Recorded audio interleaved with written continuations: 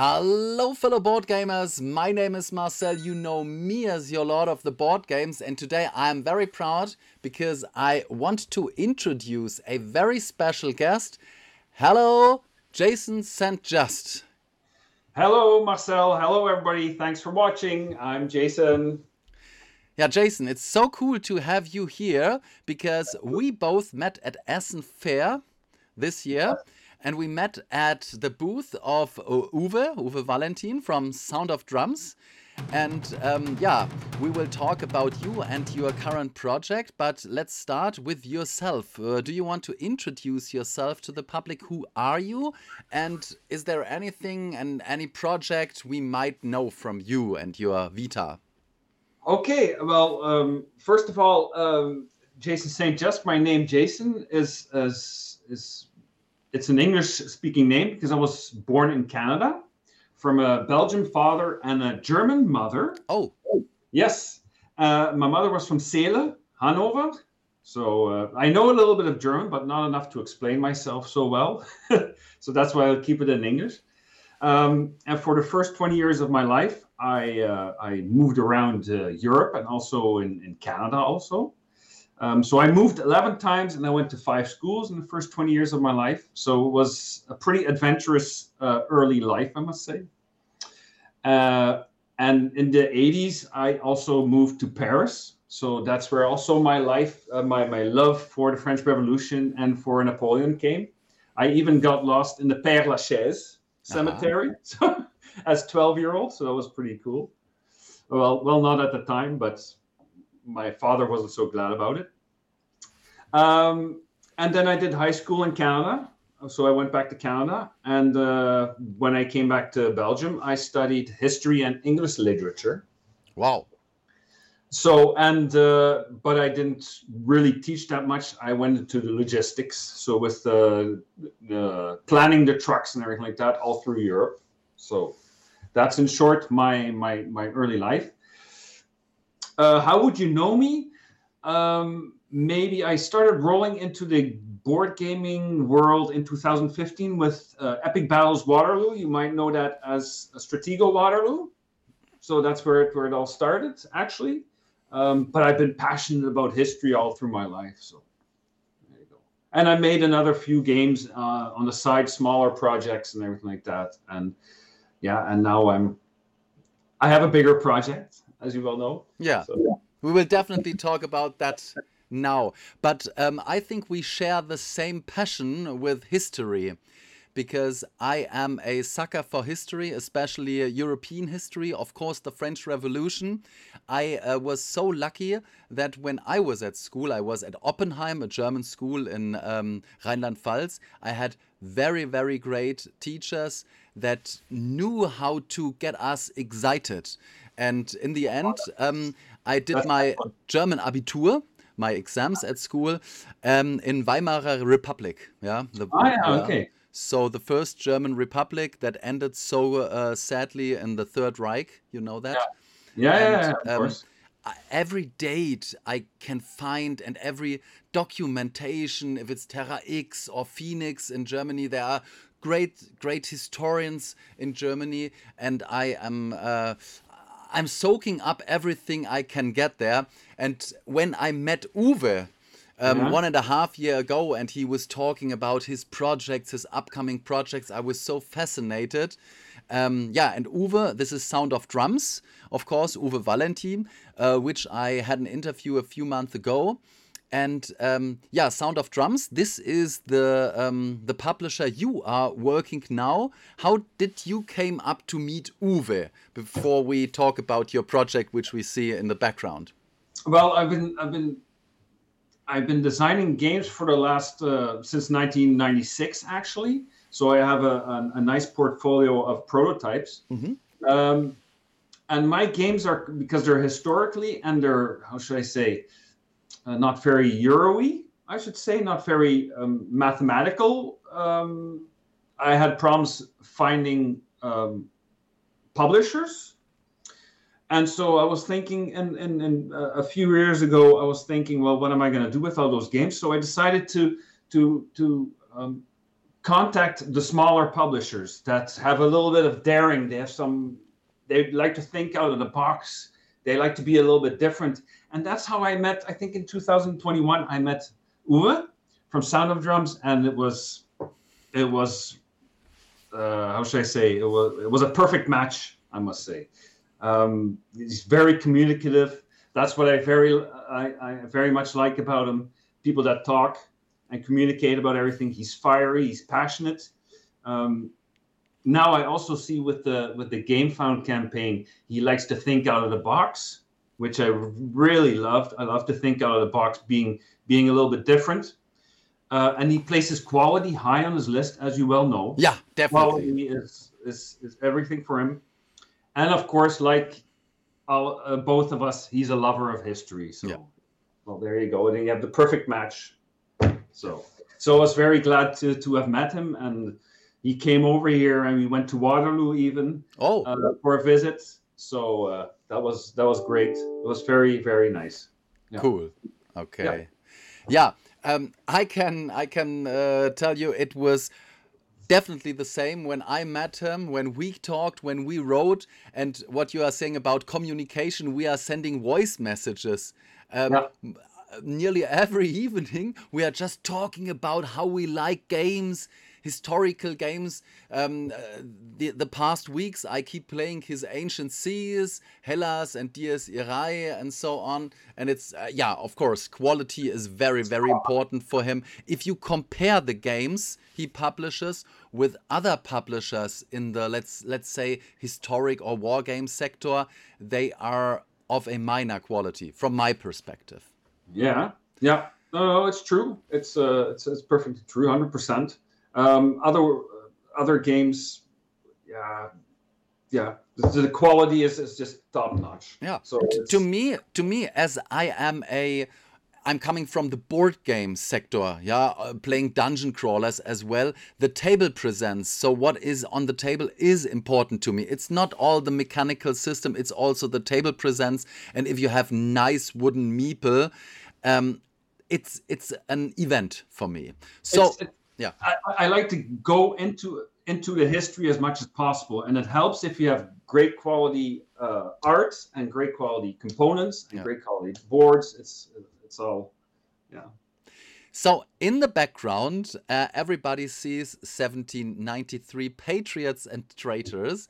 And this is the current Gamefound project you were talking about. And as we met at Essen, you were introducing me for a few rounds, and I was really fascinated, especially on the theme, but also, of course, on the mechanics. You said you were living in Paris, so this might be an answer to my question, but tell us more. How did you came up with the idea? What was your inspiration to develop such a game as 1793 is? Well, I wrote for an American website, and I made games for him, Armchair General, back in 2007 to 2014. And one of the games I made from the forums in 2011 was a Shadow of the Guillotine. Yeah. And it was very basic, but I was able to make a kind of game in the French Revolution, just the same as with 1793, different parties. And they could communicate with each other via mail, via the forum, actually, and with worksheets, which I would send to them. And that's where the idea came from. It was a pretty good success. Of course, I'm the designer. But I received everybody enjoyed the games that I made on Armchair General. And then at that moment, I thought, well, couldn't I make a board game of the French Revolution also? And since I love the French Revolution and the Napoleonics, it was a perfect match. But it was made in 2014, so it took me a while now we're almost 10 years further. So, but if you don't give up, you'll get there. So you have to keep on. So that's where my inspiration came from. So I started with a forum game. So, yeah. And of course, my love for Paris and then the French Revolution. And so. Yeah, we will definitely talk about the game and the mechanics in detail in a few minutes. But as you said it now, Shadows of the Guillotine, I hope a lot of viewers, otherwise I will definitely link the update from the current Gamefound campaign. I was really searching for that. And I was looking in a lot of forums, but I did not find the prototype copy of that, because I would like to try that. I was searching and searching, but it was really hard to find the Shadows of the Guillotine thing in this armchair. It's Armchair General Forum. It closed in 2015, I think, 2014. Okay. And that's why everything was erased. But there was also SPQR, which was set during the Roman times. And you had the Republicans and you had the ones that wanted to grab the power, actually. And it was kind of a fight between them. That was another game. And it played with 30 people, something like that. 30? 30, yeah. Oh. So that was over 9 months. So it was crazy. But you can't find that one either. So it's all been erased, unfortunately. But I would say contact my people at Armchair General Forums on Facebook, because there's also a Facebook page and they will tell everything about it. So Okay. Yeah. Okay, but of course, most of the viewers, and definitely me, are interested in 1793, the board game, which we find in the Gamefound campaign. And of course, I will put the link in the video description. I know a bit of it, but most of them don't. So tell us about the game. What is special about the game? What are the factions of the game?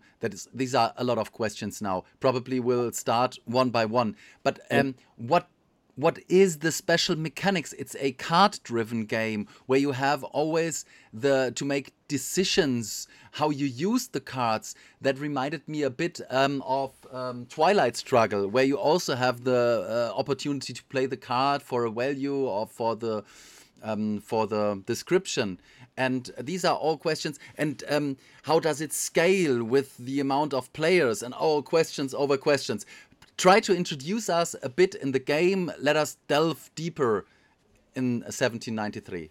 Okay, well, I never played Twilight Struggle, so I don't know how to compare with Twilight Struggle. It's a different game. Definitely. Is it, yeah? Twilight Struggle is a strategic... I've heard of Twilight Struggle, but I don't know how it plays. I never played it. So. Yeah, it's a card-driven game. Yeah. This is the similarity.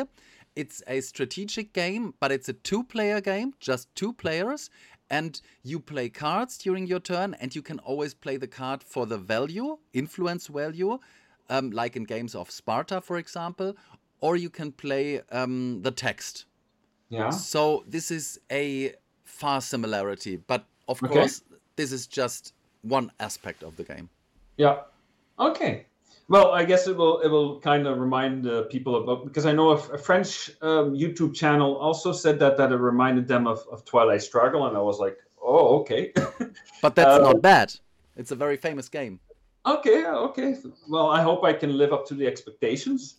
So what is special about 1793?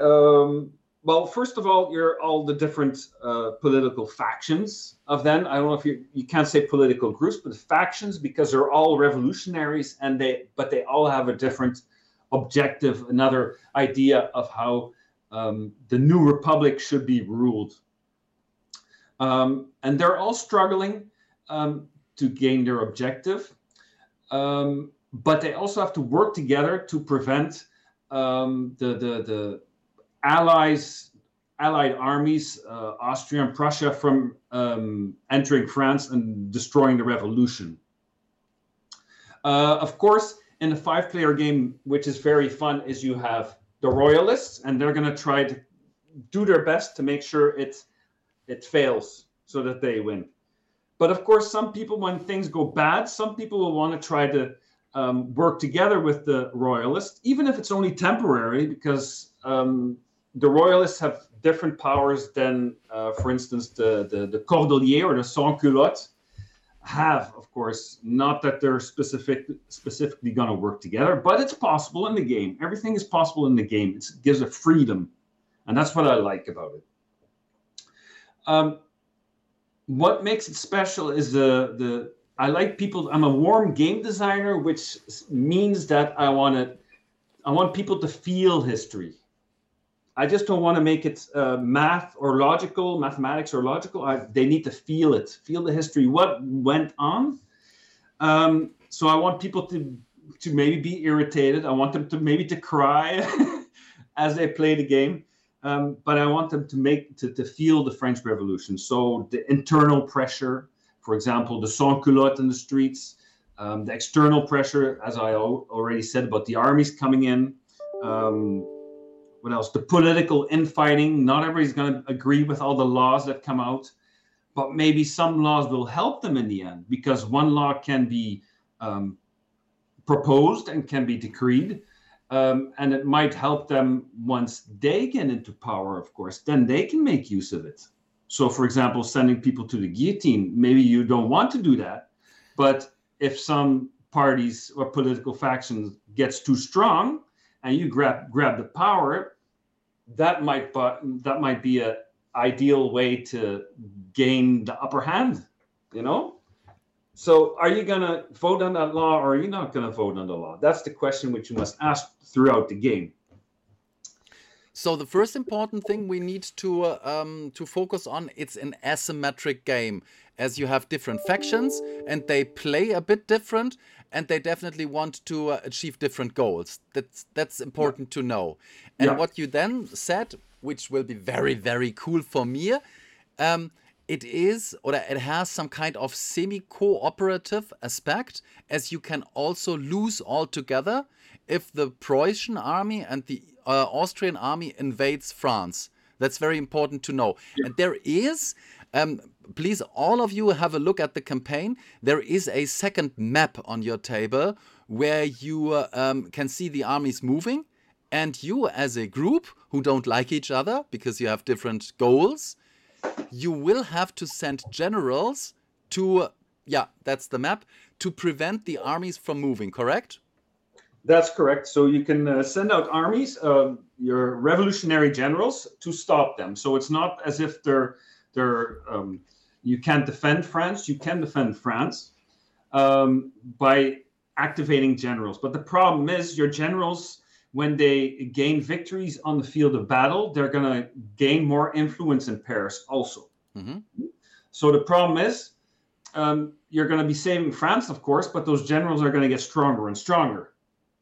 Then you're with a problem, of course. How are you going to make sure that those generals don't get too strong and too much influence? So then you have a problem. So what are you going to do at that moment? You can let them conquer, because when they conquer outside of France, they'll get money in the treasury. And then if you have the power in the treasury, you can stop the mob, for instance, from attacking you. But then you're still with the problem with the generals. What are you going to do? Because if the generals get into Paris and you decide to do a coup d'etat, then So it's going to be difficult. Can you stop the generals? Of course. You can assassinate them. You can arrest them, of course, which will take them out of the game. You can even, if you have a military offensive card, you can also make them lose, of course. So you can take influence out of the army, out of the barracks, for instance, so that they get weaker. And then when they lose, then they're going to lose influence, of course.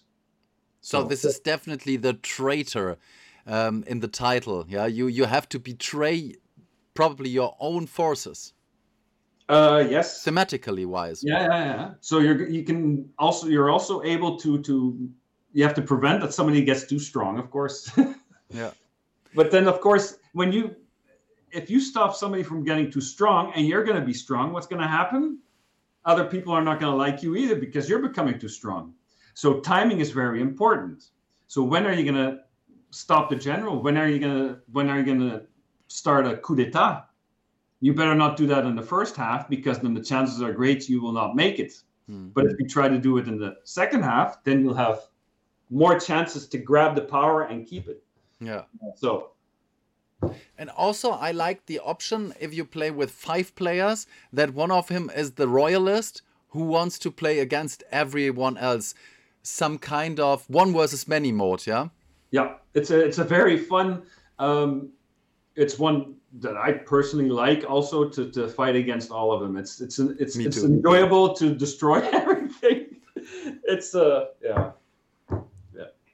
Okay, and how does that all work now? So we said it is a card-driven game, and if you play a card, you have different options. And of course, you want to change the rules, you said. How will that all work? There are certain spaces on the play mat, on the battle board. And yeah, how does that work? How do we use the cards? So indeed, a special aspect of the game, which is, I think, you're more into board games than I am, but you can change the game rules and you can change the board. I don't know if that's something special or unique. I think it is special. Yeah. Okay. So you have the option out of 21 laws, because as you can see on the Gamefound campaign, it's going very well. So there's new laws coming all the time. So we're going to have a total of 21 laws. And they will all be able to change the rules and also change the board, which means that not every game is going to be the same. So when you have the majority in the national convention, in the Convention Nationale, because we're going to be everything's going to have its own French name, of course. When you have a majority there, you can propose a law, and everybody in the national convention will be able to vote. So one vote. Of course, when a new law is published, such as universal suffrage, then more people will be able, depending on how many influence you have in the national convention, you'll be able to place more votes. I understand. Okay. Yeah. But in the beginning, it's only everybody gets one vote. And if the law passes, then this has consequences. For instance, if you do lever en masse, this will make your army longer. So there's it will make it stronger, because you'll be able to place more cubes on the board. And of course, an army will only fight well if it's united.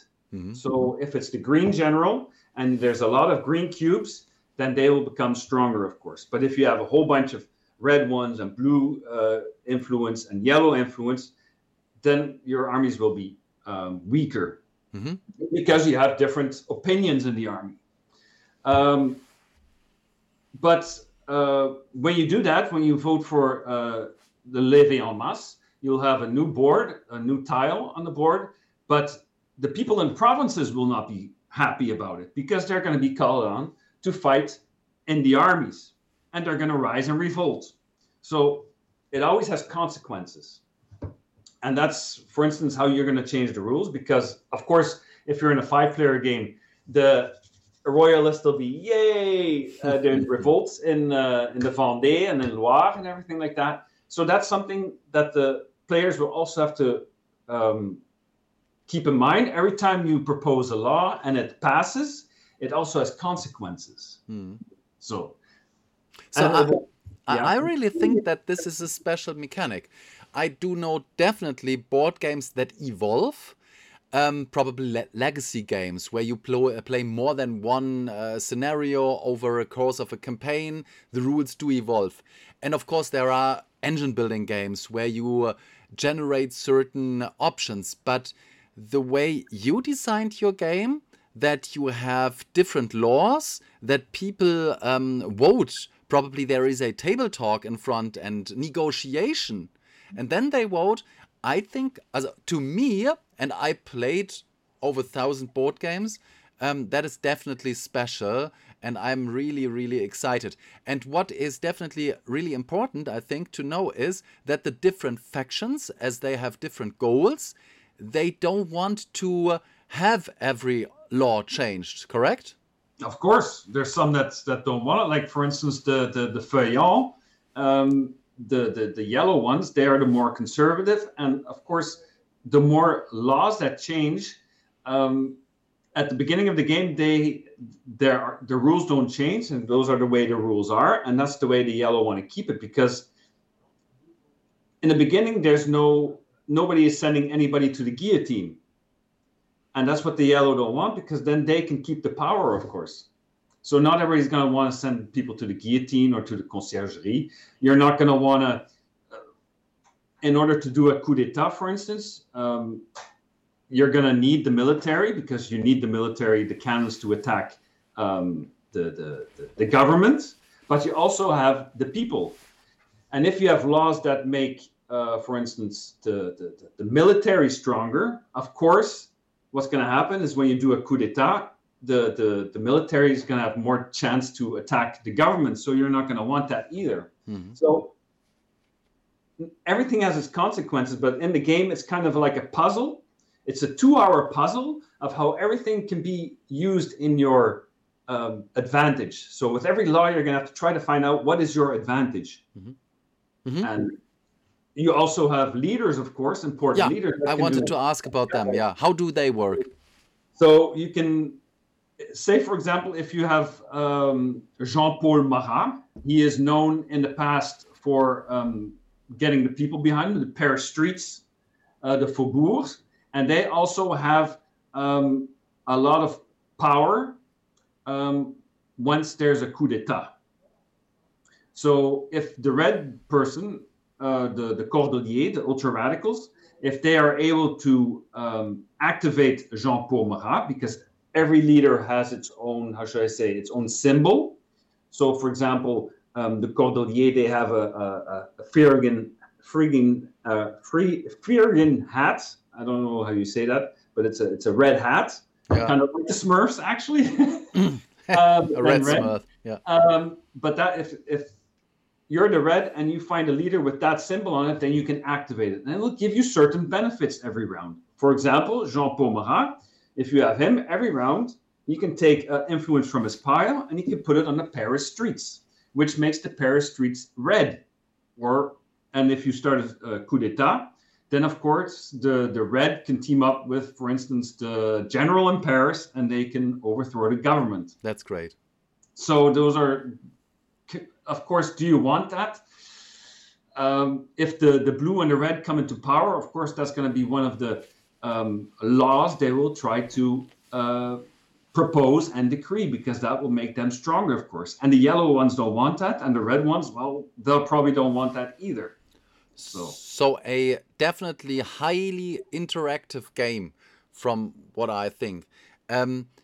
It sounds to me as it's very important to get your leaders early into the game, but I think there is also a disadvantage as I can lose my leaders as well. You can lose your leaders by way of an assassination. You can get them arrested with an arrest card, for instance, then they go back into your hand. But the problem is they won't be discarded from the game altogether, but your next round, if you want to keep them, you're going to have to spend one action again to activate it, which is irritating because you probably want to do something else with that action, of course. What else can you do? Of course, if you suffer from a coup d'etat, they're going to end up under the guillotine and you will lose them also. So every faction has their own leaders. And they all have their own specific benefits. For instance, the yellow ones, their objective is to save Louis XVI, who is in the Temple prison. Now, if they manage to activate Antoine Barnave, he will be able to place a yellow cube, yellow influence on the Temple prison every time. So once it's activated, the other players are going to say, oh, watch out, because the yellow has Antoine Barnave. We're going to have to keep an eye on him. So constantly the attention will change. You have to look at the royalists. You're going to have to look at the armies invading. You're going to have to watch out that the red player doesn't send too many people to the guillotine, because then he will win. You have to watch out that the yellow ones don't get too strong. And at the same time, you have the green and the blue, and they're kind of in between, but they're not partners, because the green want to save the king, and the blue ones want to send him to the guillotine. So, but I think that is really another special and cool thing about the game, from what I think, because if you cannot focus on one aspect, but you have to keep all the board and the actions of your players in mind, then it never gets boring. It certainly doesn't. It certainly doesn't get boring. What I usually say for a laugh is when I play test, when I get into game clubs, I usually say I'm going to give you guys a whole bunch of chaos now. Cool. Yeah. So. so everything evolving all the time. 2 more questions now. Yeah. Is there, from your perspective, some kind of sweet spot, except the 5-player version, what I would adore most? Is there a sweet spot? How long does the game run? Is there a counter, the cards, for example? And is there probably a downtime problem? Do I have to wait, or am I always acting? It depends a lot. The questions you're asking is a lot about the people sitting around the table. Yeah, I'm one who likes to discuss a lot. You're obviously gonna have people having that don't like that. Does that mean that you can't play the game? No, of course not. Is there downtime? I usually say that the game takes about 2 hours to play, which is actually very short for such a game. If we're playing together, we're going to be discussing a lot. Maybe it will run out to 2.5 hours, 3 hours max. yeah. But it all depends from the people around the table. I know there's some people that don't like to discuss that much, but you can keep it short and you can make it very long. It's up to the players. Actually, the entire game is dependent on the players around the table. Because in normal games, you have you start somewhere and you know which way you have to go to gain your objective. Here, you don't know. You start somewhere. I'm just going to throw you into the French Revolution, and the way the players are playing is the way you're going to have to react to it. That's great. So you're never going to. It's for some people it's frightening because usually they want a straight line where to go, but this is. You don't know. It depends on the people around the table. Say, for instance, you become too powerful. I'm going to play against you, but for the same money, I might fail, and I might end up on the guillotine also. And so people are going to, oh, poor Jason, he lost. This guy's ended up on the guillotine. What am I going to do? I'm going to work together with somebody else, maybe with the royalists. Royalists, I'm gonna vote against something which you don't like, but you're going to have to do something for me in return, you know? So changing coalitions, that sounds very great to me. And as you said, table talk, I indeed tend to act in these kind of games. I don't know if you know Churchill, the game. There, when I play the cards with the personalities, I change my voice and I try to speak as if I'm Sir Winston Churchill, something like that. Yeah, great. It's great. And yeah. I think people that will play the game with me need to accept that I will take over, because in the very beginning I come from RPGs and I quitted playing RPGs because it's so time consuming. But if I have the chance, and I always say theme is king. And as I told you in the beginning, European history, I'm a teacher, I'm a politician's teacher.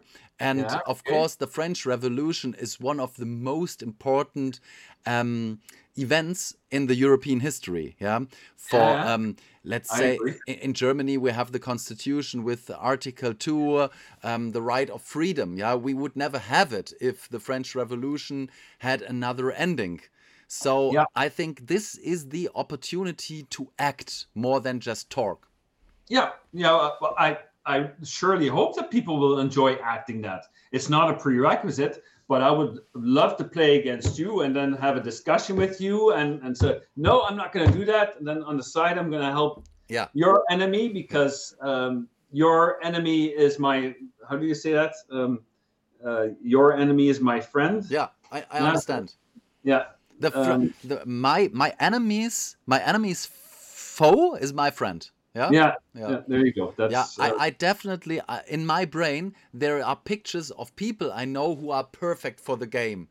Players, I played games like Game of Thrones, these traitor games where you have an alliance, and a few minutes later you say, I'm sorry, but there is a better arrangement for me this time. So that. The thing is, and that's what I say when people play the game, don't become too powerful too early. It doesn't mean you're going to lose the game, but it's something which I would suggest. Try to keep it, keep yourself low profile, because I remember historically Abbé de Sieyès was during the French Revolution, and he was the only politician. He was there from the beginning, And people were surprised that he was still in France and he was still in Paris. And when they asked him in 1795, what did you do during the French Revolution? He answered, I survived. Mm. So he kept a low profile. And that's what makes it real also, because if you keep a low profile, if you don't get too much attention, you won't end up under the guillotine. Yeah, that's a good answer. From my experience, as I'm usually playing these competitive games where everybody is playing against everyone, it's always a good idea to be not the one in the lead, but to come up very, very late on the second or third spot and then to do a kind of sprint. Yeah? So 10 minutes before the game ends, then you have to be prepared and full start. And then you have to empty your magazine. Yeah. But the problem is everybody's going to do that. So. And then who's going to start first? So timing is very important in the game also. Yeah. It's just like with a real revolution. The timing is important. Yeah. That sounds definitely so interesting. From what I think now, this is definitely a game I need to play. And do you already know when you will be able to deliver? Probably Uwe talks to you about that. The game should be delivered in February. Wow. Beginning March. So wow. I think there's written on the Gamefound campaign end of February, let's say end of February, beginning March would be nice. So we're working hard now to get all the files done. Get everything ready so that when the campaign ends, all we have to do is send it out, get it done, get the production done, and send it out. Because that's very important. We don't want people to wait for a year, because it seems like most in very many games that's the case, that they have to wait sometimes a year or something like that. We don't want to go that way, and Uwe is also aware of that. So people forget about the game, and they are not they are no more excited for the game. And I think now it's then the campaign ends in 14 days, so it's I think end of December, and so we have to wait approximately 8 weeks. And then we can play the game. And I will definitely be one of the first to inspect the game and show all the materials. And I talked to so many people who are excited and want to play the game. Again, the question, is there a sweet spot? Do I have to play with 4 people when I don't have 5? Or can I also play with 3? You can also play with 3. Yeah. That's no problem. There's also a solo and a 2-player variant, the Lonely Revolutionary variant. Oh, cool. So you can play with 1 on your own. You can play with 2. Then you're just gonna have to play with. How should I say? It's a completely different mechanic, because simply when I design games, I like to put as much in the package as possible. So when you play with the Lonely Revolutionary variant, then I know there's a lot of people that don't like to play different factions at the same time. Say, for example, you're the blue and you have to also play with the red. I changed that because you can influence. The faction sheets are also going to be an area to influence. So, for example, if I'm the blue player and I get all my cubes on the red player, I'll be able to play with both. But of course, yellow's not my opposite one. When I play with the 2-player one, he's not going to like that. So he's going to take cubes away from the red one, so that I can't play with them. Understand?